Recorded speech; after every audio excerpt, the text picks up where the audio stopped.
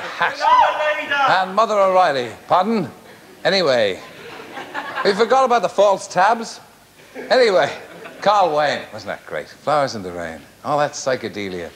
Now, later we'll be going over to BH, the Fun Factory, for a live look at Radio 1 today. As you can see, every expense has been spared to make this a night to remember.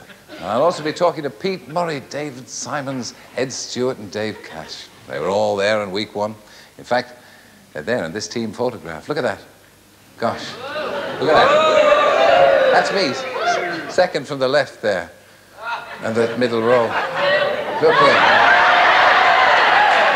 It's like the first Holy Communion photograph. All right. But only one of that group is still on Radio 1 today. Along with Tony Blackburn, he's my first guest. So welcome, John Peel and Tony Blackburn. They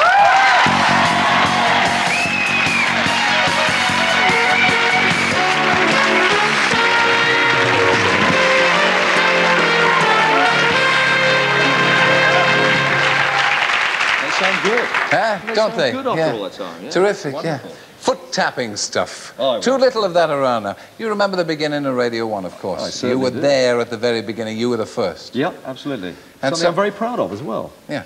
No matter what they might say. No, it's very proud of it's it what you indeed. say that worries them. Well, No, very proud of it. what was it like in the early days? I mean, it was the BBC. Most of you... I was the only one who came from any kind of honest, upright station. The rest of you came from a boat. Came from a boat or a fort somewhere. I mean, and this, of course, ran into the BBC's idea of how things should be done a little bit, didn't it? I mean, did they decide to let it all hang out when they brought these jocks from the boats to Radio 1, eh? What? Well, they were very good. They got Kenny Everett and myself in to help them design the studios and things like that. And then I remember that a lot of the BBC people, it was the Flower Power era, and they were wearing all the flowery shirts and things like that, and all those of us who come from the ships, we changed into suits and things like that, and they all had long hair and we had short hair, and gradually it got sorted out, though. I mean, it was great fun. And the station, I think, when I launched it in '67, I knew that it was going to sound pretty good. I mean, we had the same jingles as the pirate radio station, so it was quite a good sound. Let's pause a mo and have a look at the very beginning, which was filmed for all posterity. I want you to have a look at this and weep. Just for fun, music too much. And good morning, everyone. Welcome to the exciting new sound of Radio 1.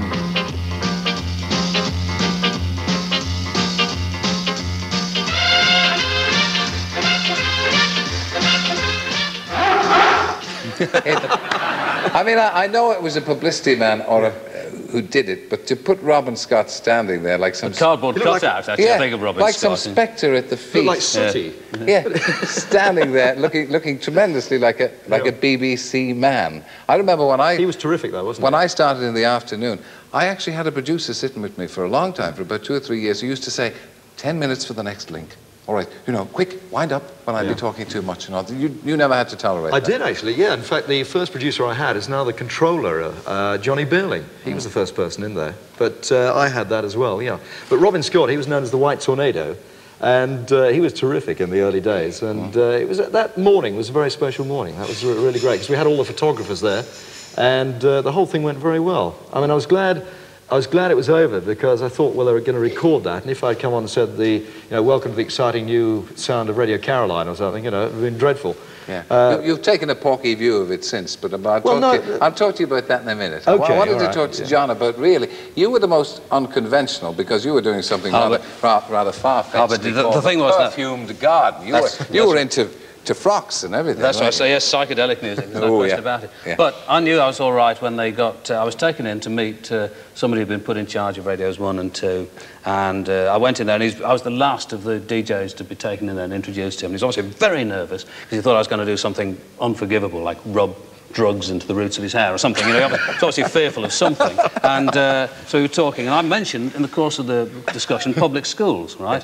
And he sort of, oh, so so what, you knew somebody at public school? I said, no, I was at a public school myself, actually. And he said, well, somewhere on the south coast, you know, somebody never... And I said, actually, I was at Shrewsbury, Riggs Hall. How's old Brookie? He said, and I thought, straight away, I was in. From that moment on, he said, he may not look like one of us, but he is. Yeah. And as soon as they found out I'd been to a good school, yeah, it's all right. You were at a public school as well, you see. I was, yeah. There were a lot of yeah, you were pretending to be young working class, unconventional. Aspirant working class. Yes, yes. He used to, out on the ships, he used to have all those joss sticks as well going yes, on during the programme. Yes. And that's not all, listeners, I'm afraid. His programme not only sounded good, but it smelt the best of the lot as well. Well, they said to me when I came over from Ireland, an innocent peasant, just setting foot on this great land for the first time, they said, watch out for John Peel, he smells like the wrath of God. What can I say to that? Do they ever...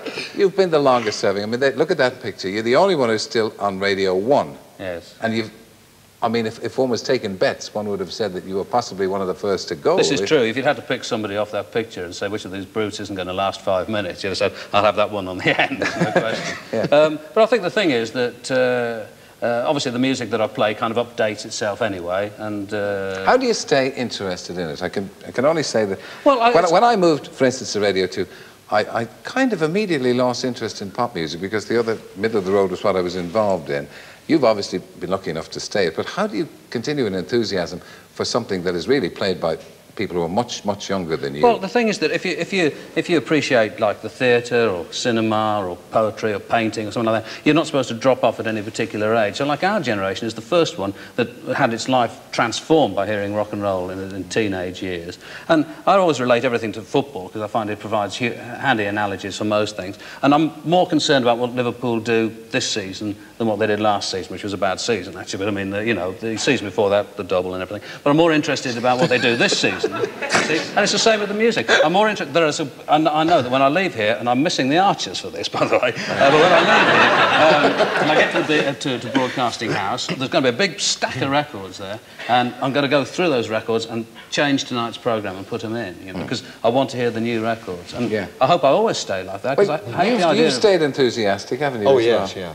I mean, I just love broadcasting. I love radio, and it's showing off, really, isn't it? Particularly, well, I love soul music now, of course. I mean, I always have had this love of soul music. No, you didn't. So. You just like pop music, and then you moved to Radio London. You decided No. I'll concentrate on the soul music. Oh, you liar! You liar! I did the first soul programme on Radio London. Do you remember? To give him his due, I used to think that Tony here was the Antichrist. I mean, I really did, you know, because he represented everything that I found disagreeable about broadcasting when we first started. And Kenny Everett and I used to get together to try and plot his downfall, whereas now I like to think that Tony and I would probably work to cause Kenny Everett's downfall if we got the chance.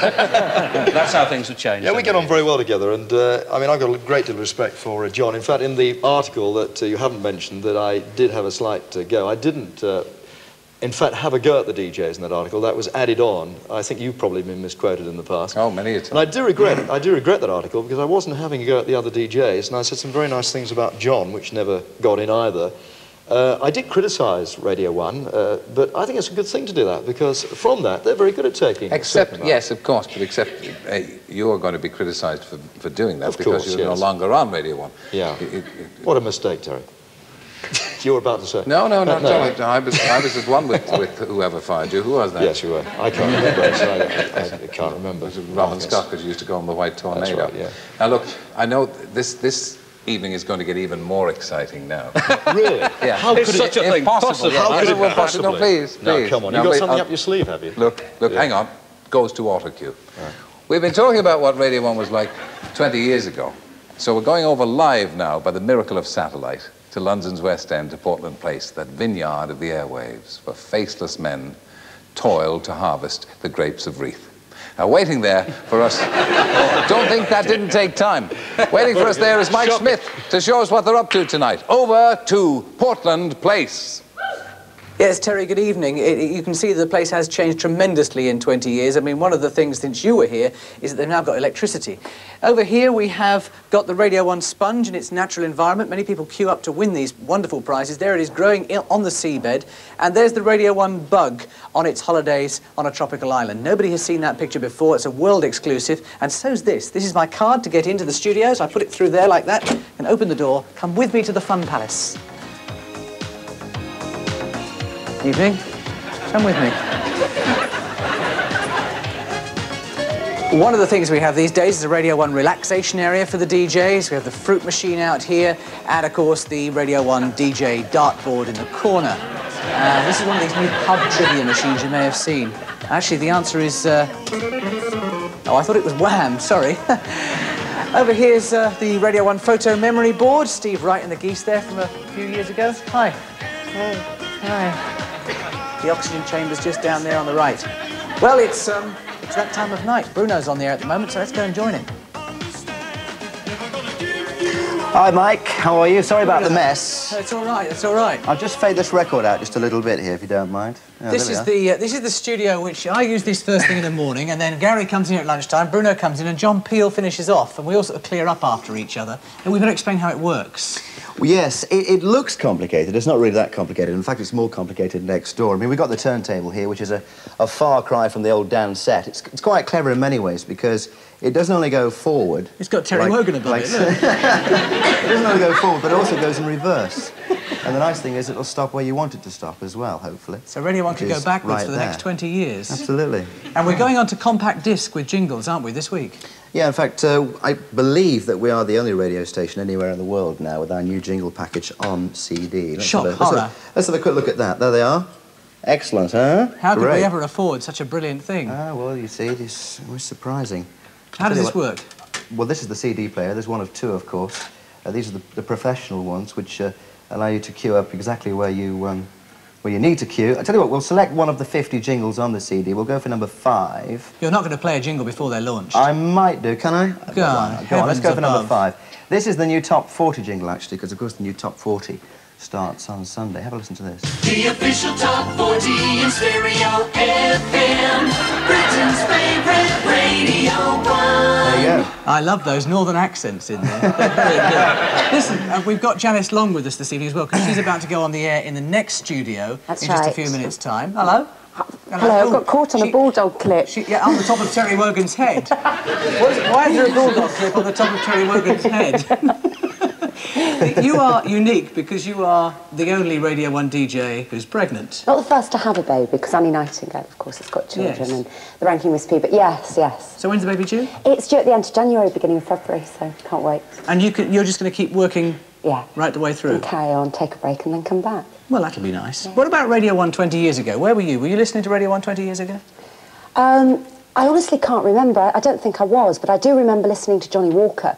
I remember him, he was a sort of great influence and made me go out and buy records. He used to play things, The Poacher and Steve Miller and things like that, and he inspired me to go out and spend my pocket money on records. And of course he's back with us now as well. Yeah, of course, Saturdays, yeah. Bruno, were you listening to Radio 1 when it started? Well, no, I wasn't. I mean, I'd be just 5 then at the time or thereabouts. In fact, my first taste of radio was whilst Mum was running a guest house, and Jimmy Young would be playing you know, those old hits on Radio 2. Was it Radio 2 or Radio 1 and Radio 2 were linked at that time, weren't they? They sort of mixed and matched, didn't they? Yeah. We're supposed to be the teenage network. We're supposed to be feeding the teenagers of the United Kingdom. Do you think it's a job we do well? Well, all I can say is that we conducted a survey and found out who actually listens to the show that I do and what sort of things that they wanted to hear, what sort of music, what sort of papers they read, how they voted, all of those sort of things. And consequently, we sort of tailor the show in that direction. And that's why we do a lot of features on the show. We might be discussing Nicaragua. Tonight we're looking at the Labour Party conference, or we could be doing a report on racial harassment. And apart from the sort of music they want, I'm scouring the country looking for new bands and playing the sort of music that they want to hear. So from my point of view, yes, I think we are. How different is a DJ today from what a DJ would have been 20 years ago, apart from the haircuts? Oh, definitely the haircuts. They've changed. Yeah, mine hasn't been cut since the 70s, you can probably see that. I don't know, I think there's more to radio than just music today. I think it's a question of entertainment now, and in some ways being a little more creative. Seriously. I think there's just a little bit more than just sort of playing one record, that was, this is, and playing the next, you know. There's a minute, on his head wants to talk to you. Just to cut and pick a minute there. See, the implication being, of course, that 20 years ago there was no entertainment on the radio, it was just music. Yeah, but we haven't got auto-cue today. That's true, nor indeed idiot boards. And from listening to the three of you talk, you were missing them, weren't you? Yeah. Thank you for that. Thank you for the insight, Mike, and you too, Bruno and Janice. And I've got John and Tony with me, who you've probably seen. And we're honoured and delighted to be part of this whole Radio 1 extravaganza, aren't we? And how good to have a pregnant disc jockey on the show. Thank you. My compliments to you, John, and perhaps you'll lose weight later on. But any message for John or Tony before we leave you, chaps and lady? No, not at all. Oh, you've got... Janet has a message. Because of all of these television people here, we've run out of milk, so can you bring some in, John? I will do. I knew you'd turn out to be good for something one of these days. Yeah. Thank you all three of you. Thanks a lot, Mike and Bruno and Janice. Thank you. Nice Bye. to see you. Bye.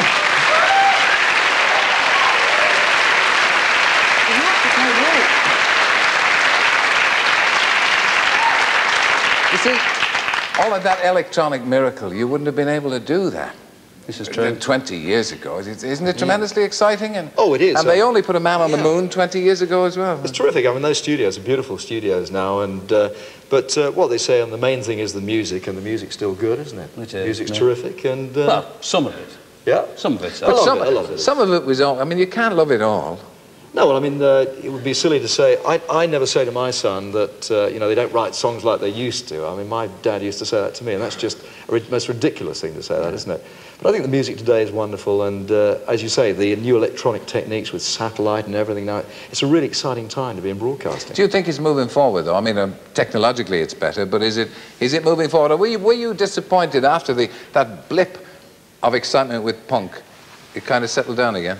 Well, yeah, there was that, but I mean, there's still a lot of exciting stuff around. You have to look further afield for it. I say I'm not impressed by technology, unfortunately, unlike Tony here, because I don't understand it.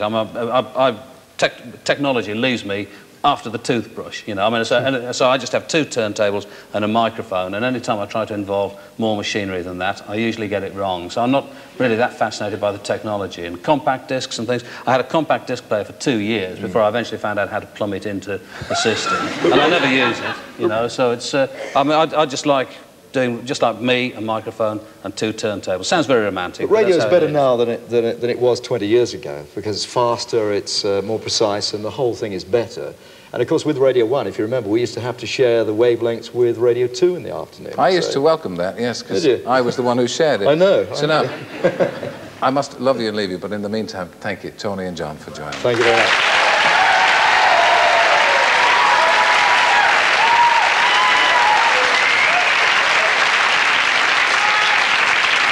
And there's more. We have 4 faces from that photograph for you in a moment or two. Now for some music and real Radio 1 playlist stuff. When this group were last on Wogan, they created a sensation, so it's a pleasure to welcome them back as their latest single climbs the charts with I Don't Want to Be a Hero. It's Johnny Hates Jazz!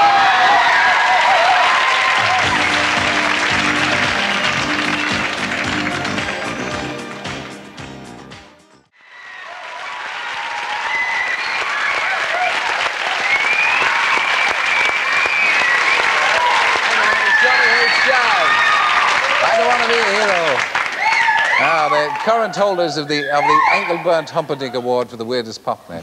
They say old DJs never die. They just fade before the Greenwich time signal. Well, my last 4 guests tonight, they haven't faded yet. They're still good for a quick time check, a weather check, top 20 rundown, dedication for Tracy, and still play the next waxing without walking through the lyric. Looking on a day older, elderly ravers, all of us. Huh? Thank you. Yeah. Thank you. Possibly not a day older, several years. Welcome, Pete Murray, Ed Stewart, Dave Cash, David Symonds.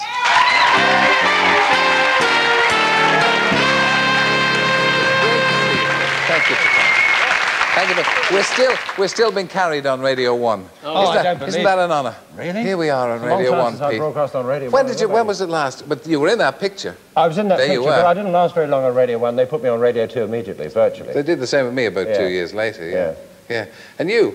What are you doing, my boy? Well, I'm down at a little station down in Crawley called Radio Mercury these days, but looking back those 20 years, I was the second DJ to be fired, I remember. The first one, now here's a Trivial Pursuit quiz for you. Who was the first disc jockey to lose his job on Radio 1? You guys remember? Huh? No, he wasn't. No? Drunken Duncan Johnson. Oh, Duncan.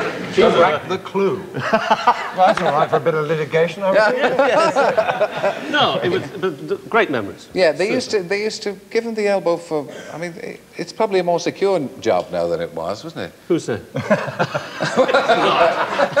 Well, I mean, Dave, you used to work in the afternoon. Yeah, you took over from me. I got fired, you took over. Yeah.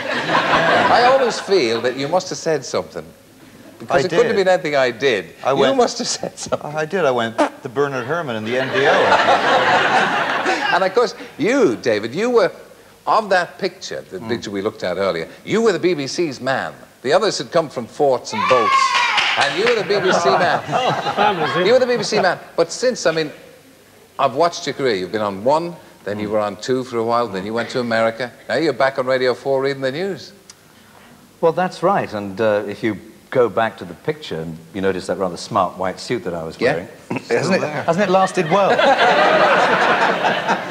Pete, you did open house, obviously, for many a long year, and now you're working for LBC. LBC, that's right, yes. LBC Radio, as it's now known, of course. Yeah. Yes. Doing sort of... well, I do settling people's sexual problems, really. Yes, I'm very good on it. Man of great experience. Yes, I'm very good on the sexual experiences. The only trouble is I haven't got any of my own. On which to draw. That's right. Do you remember you were called Stewpot? Stewpot. Yeah. Who called you? It was Dave. No, well, actually, the memories of coming here to your studio is that here we used to do Crackerjack, didn't we? Yeah. See, they all remember. I haven't got my pen yet. Was it you? You called him Stewpot, didn't you? That's right, on the ships. We were on the ships one time. Ed Stewart didn't kind of, you know, Ed Stewart. We had Kenny Everett, but Ed Stewart. We needed a name for him. Yeah. And then he did his bit with the stomach, and I said, that's it, Stewpot. I suppose now that you're a serious man of the world and you're working for... Who are you working for? Well, you wouldn't dare do it, You've asked me 3 times. I'll tell you again, Radio Mercury. I'm glad I mentioned that. I love that. I might get a rise for that, yes. But yeah. But you can't be persuaded, I suppose. Well, only if you will with me. No, not... Oh, come on. Shall we get Terry to show us how to do the Stewpot? I can't do the Stewpot. Look, Well, let's see. Let's see. Go on. Let's see how to do it. You take your shirt off on there.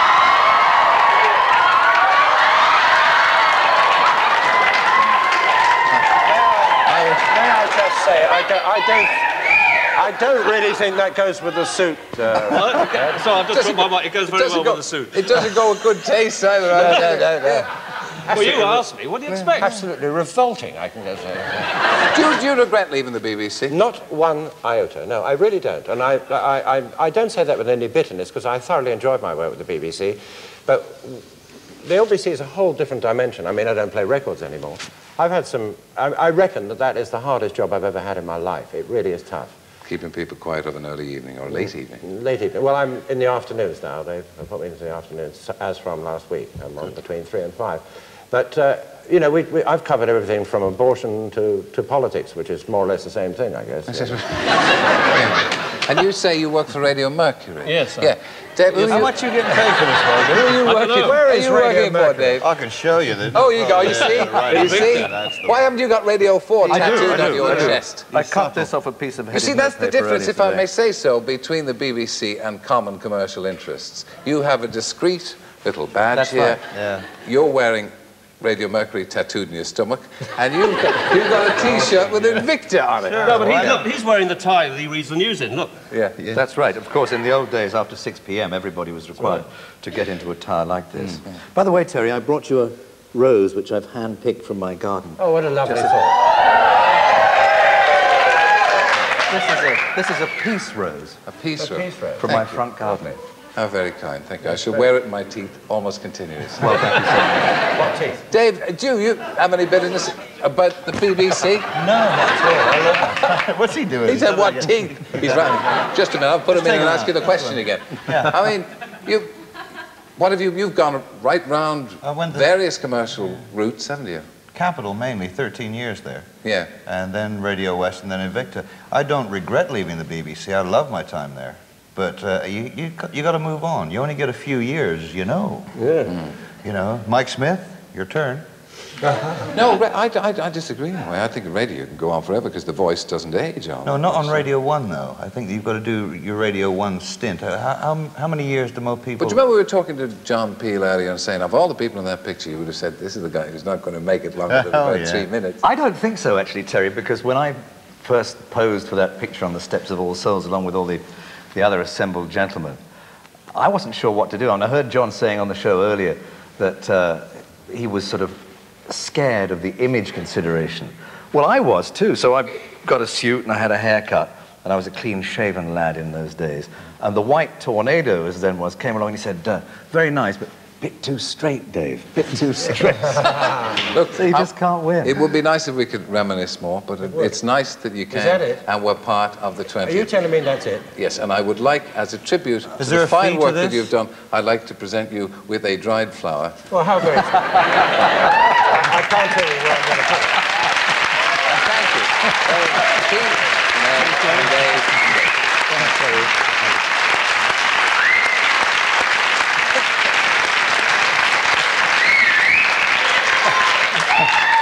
Well, that's on that flower, you know. Yes, I know. I'm wondering what is going to...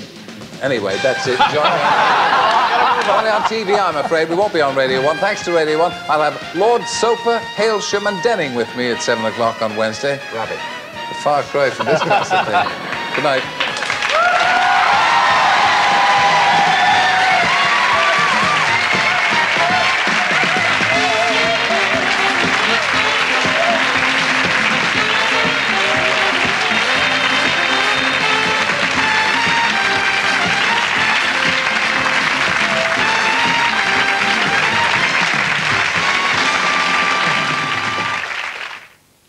The next Wogan on BBC Wales will be on Friday at 7 o'clock, but on Wednesday night starting...